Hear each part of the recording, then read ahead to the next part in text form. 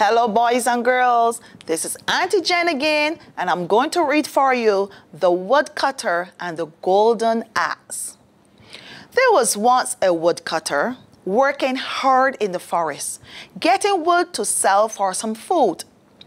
As he was cutting a tree, his axe accidentally fell into the river.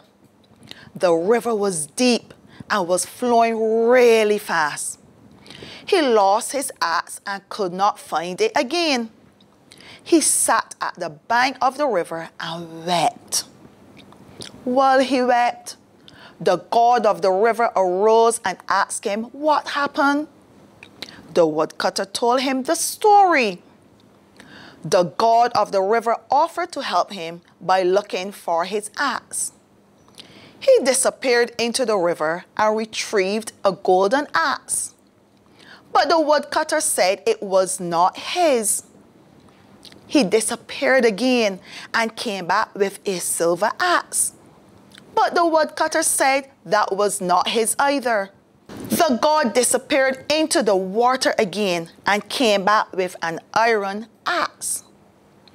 The woodcutter smiled and said it was his. The god was impressed with the woodcutter's honesty and gifted him both the golden and silver axes. Now, honesty is the best policy.